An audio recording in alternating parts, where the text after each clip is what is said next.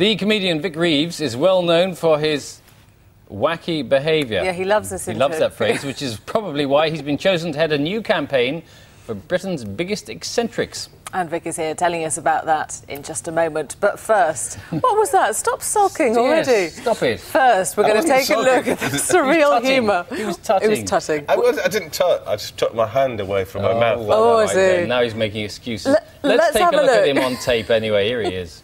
That's what the Americans would call a madcap, zany sense of humour. Fantastic, and applause to you for digging up that clip. You see, I was watching you during that. You didn't find that funny at all, did you? I did, yeah, I did. Oh, right, okay. We wrote it. But, you know, we are the new Ant and Dec.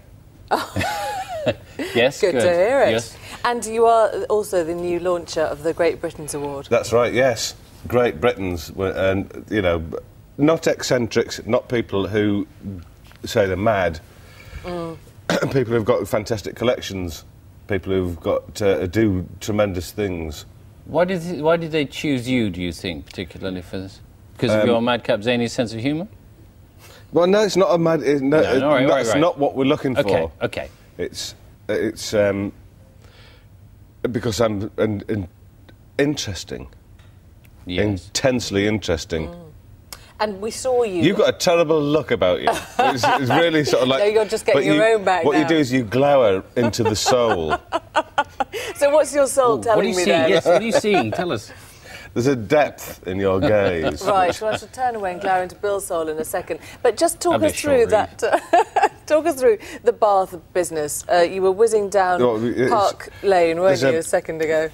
Comfy Banana is a very good example. There's a fella who's got a company called Comfy Banana, and I was driving down the motorway once and I saw this skip being driven. And I thought, that is fantastic, I like that, that is good. And so I was driving one of his baths yesterday, and basically he makes vehicles out of anything. He's got a sitting room that you can drive. He's a good example. There's a fellow called Lloyd Scott who walked the full length. Do you know him? Yeah, he's with the head on. What do I mean? The divers. The diving helmet with the head on. Yeah. He's got. What's interesting? He's got a head inside the helmet. He did Loch Ness. Yes, Loch Ness. He did the marathon, yes. and he did the New York Marathon. Yeah, but he walked the length of Loch Ness. Isn't that? And he was amazing? very brave because he had to stop for a while, and then he went back and started again from where he left off. Apparently, he nearly died. Yes. Because he fell off a ledge or something. And Naked Ramblers on your list, is it right? No, Naked nothing. Naked is dull. Passé last week, really? Isn't it? Well, this chap here who went from Land's End to John O'Groats, you don't consider that he, with no clothes on, you don't consider that he's a... No, I should have him shot. Is that right? That's good. So naked is... Clothes are the new naked, are they? Whoever wanted to be naked anyway. You've got... I'm reading here, obviously, through your soul. We're not looking for zany, we're not looking for eccentric for the sake of it. What in your mind, then, makes a Great Britain, a truly exciting person to give an award to? Well, somebody get a good idea. You know, I've got a museum in my house, which... I've got an egg, which is an Iron Age chicken egg, which I've put a label on. Waiting a long time for that one to hatch. Did you want it to hatch? Boom, really? boom. All right. And you've got a strange ambition, haven't you? Well, unusual ambition yourself about the lighthouse. I want a lighthouse in my garden, yeah. Right. And why? one day I will, because I want to climb a spiral staircase in your garden, a lighthouse, to warn people. Or let people know. To warn people what? That you live there? No, to let people know that they're approaching.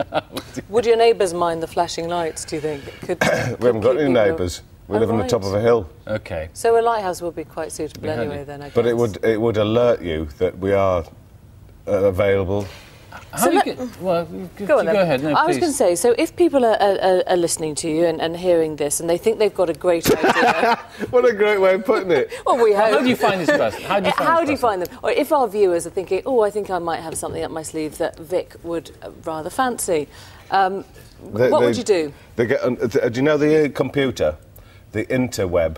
Oh, the interweb. That modern technology business. Tango.com, or write a letter. And then you'll sift through these thousands of replies that you're going to go and get, and then you'll go and see them, or? I'll go and see them, yeah. I'd like to. Yes. Is there That sounded quite threatening, you see.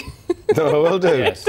You don't sound, to be honest with you, you don't sound hugely excited about this project. But I'm fantastically excited. What do you want me? I'm not going to jump up and down. No, clearly. It's very. No, it's very. That's really, I'm very I don't think our excited. cameras could cope at this time of the morning. It's St George's Day, isn't it? Yes, it is. April 23rd. Are you pleased about that? Yeah. We're delighted. Are you celebrating? I always celebrate. Yes. Do you know Yeah, go on. where St George came from? I know you're about to tell us. Palestine. He's a Middle Eastern saint. I think I had heard that somewhere along the lines. Britain didn't have a saint. But would you claim him, for example, as a Great Britain? What, St George? Yeah, I mean, would he be somebody if he were living St George today, was then? a Middle Eastern dragon slayer. Yes, interesting pastime, really. So, yes, of course. So, a candidate? Definitely. Yes, I think, definitely. Have you got a good collection at home? I bet you have, haven't you? I bet you got something. I bet you got something in your drawers. No, it's just half-open packets of pasta, sadly. But thanks Pasta for coming collection. in, Vic. Yeah. Oh, yeah, that could count. Vic, many thanks and all the best with what will clearly be a very interesting collection by the time you finish it. Thank you very much. Thank you. Goodbye. Goodbye. And here's the weather. Hello, Helen Willits. Yes, and we will have plenty more of those stories throughout the day on BBC News 24. That's it from us. Thank you for being with us, and we'll see you again shortly. So it's goodbye from us, and it's goodbye from him as well. And if you're thinking of taking the A1 or the M1, which one is best if you're driving north? We've just been having that chat, so bear with us. Bye. Bye from all three of us.